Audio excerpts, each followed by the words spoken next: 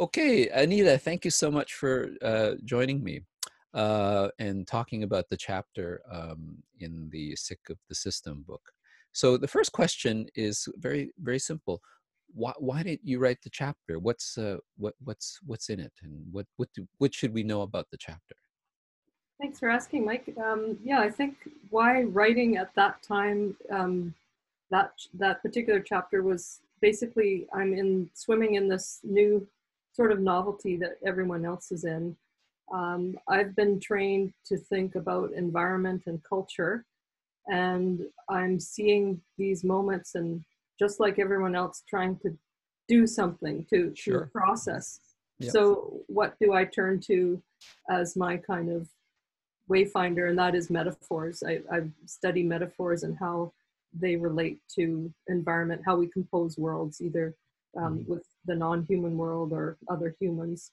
So yeah, this is my toolkit for attending to the world. I think everyone was trying to attend in different ways, and this is how I've been trained as a cultural and environmental theorist and activist. And what did you want to comment about the pandemic or the COVID or the emergency or the health crisis? Was there something that you thought, oh, I need to comment on this? Yeah, I think the fact of the metaphor, that's the main point that I want to say, is that metaphors matter. Metaphors matter, especially in times of what we think is novelty. I mean, we can argue this isn't exactly novelty because there have been analogs, and some of the crises that are built into it are not novel.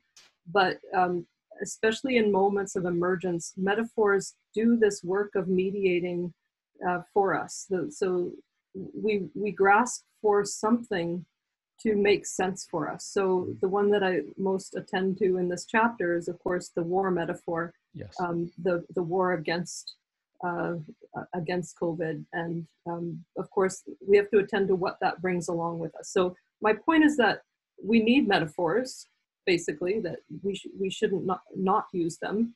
But people think that metaphors are just simply frills or literary devices. But my research looks at how metaphor actually composes worlds. So when we're using a war metaphor, we need to look at the pros and the cons. The pros being, of course, that we can mobilize quickly to do something. That's what wartime initiates.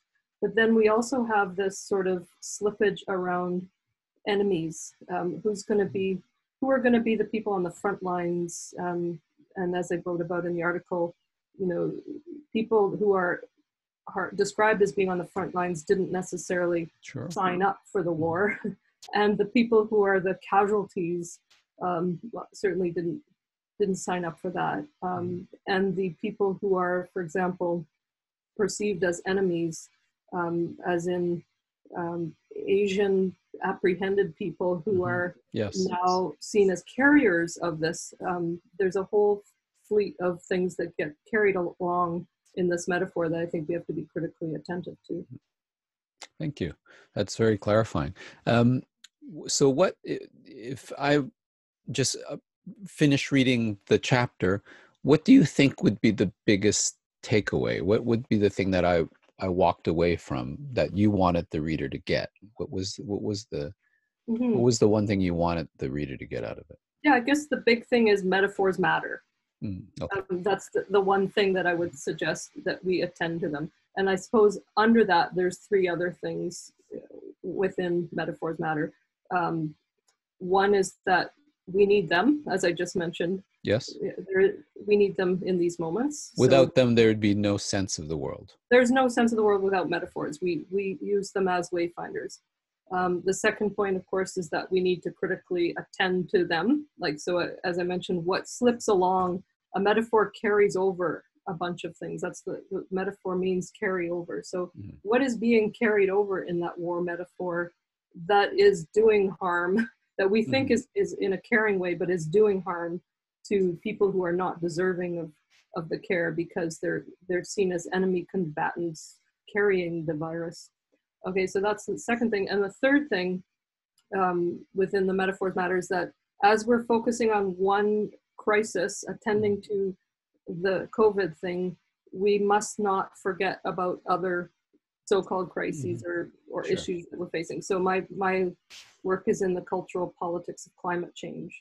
So yeah, so I'm trying to think about how we can connect.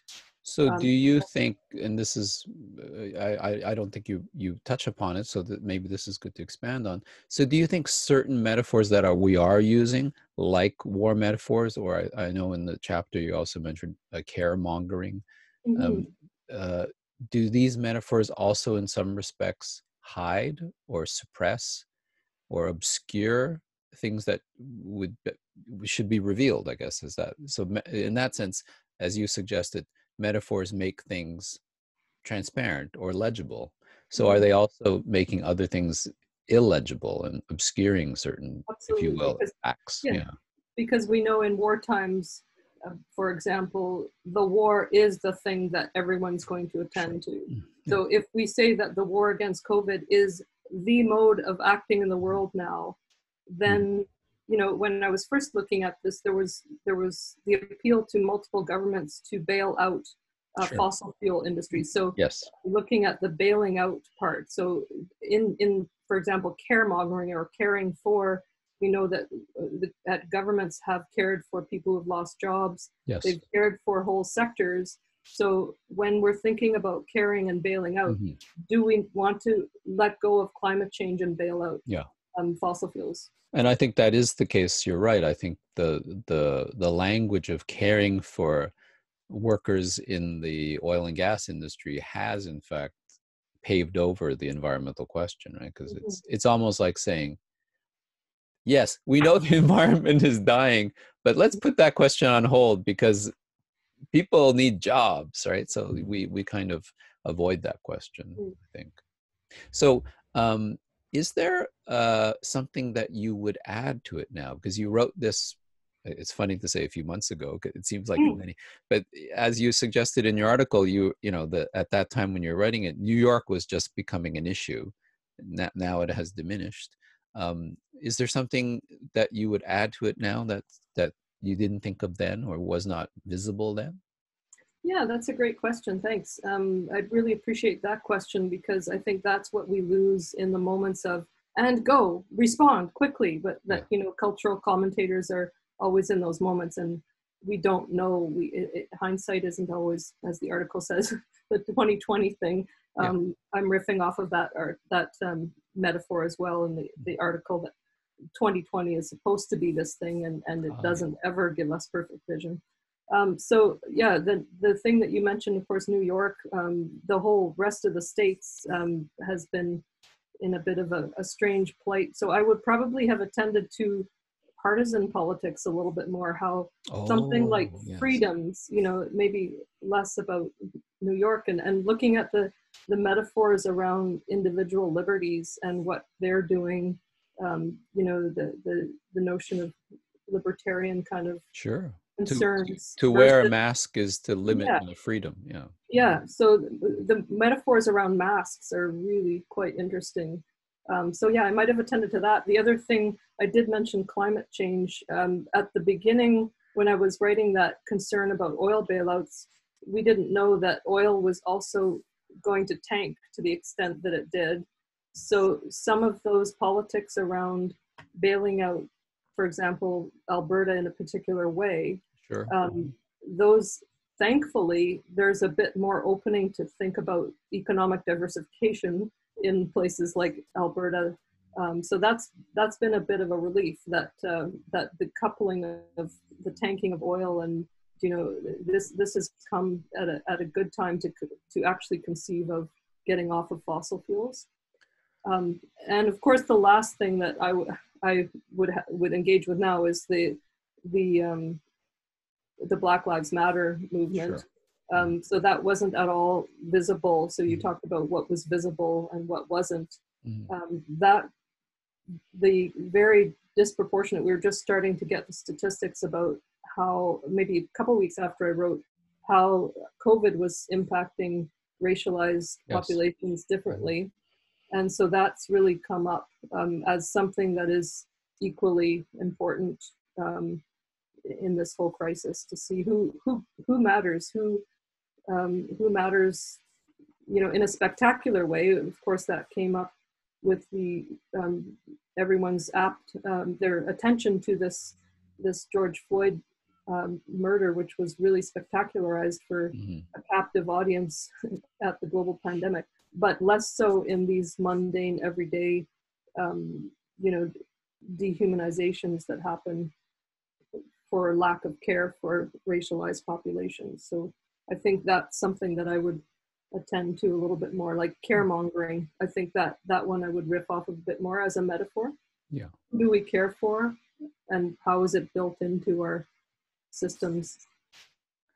Yeah, it is interesting actually. Now that you're saying that, it's also making me think about the whole question of race and racialization, because I'm thinking about the environmental question and the pipelines and the great focus on pipelines and pipeline protests and Indigenous sovereignty before the pandemic started. And then that was largely obscured. Absolutely. And yeah. although now we have this image of a knee on George Floyd's neck and the highly racialized numbers of deaths and the illness is especially south of the border in the United States of people who are Black or Latino, that really hasn't translated so much to the Canadian debate around resource extraction, Indigenous sovereignty, people of color in Canada being racialized and maybe disadvantaged in the context of oil and gas industry, right? And there's a focus on defunding the police, and we know that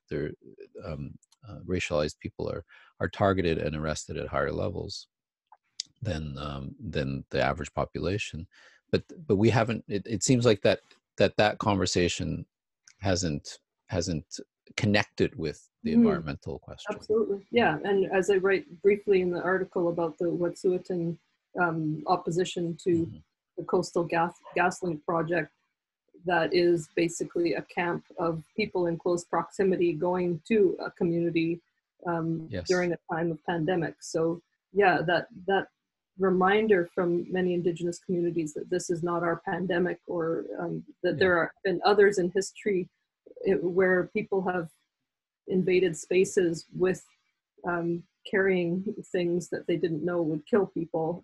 But here we have an opportunity to actually say that this is possible. We know that this stuff is, so all of these things, you're right, that's been obscured. There was a very active political scene right before this hit in Canada around, I would say extension of Idle No More, where people were really connecting, communities were connecting all across Turtle Island or Canada to sort of oppose this kind of business as usual getting into places. So yeah, that you're right, that has been obscured with the more spectacular version.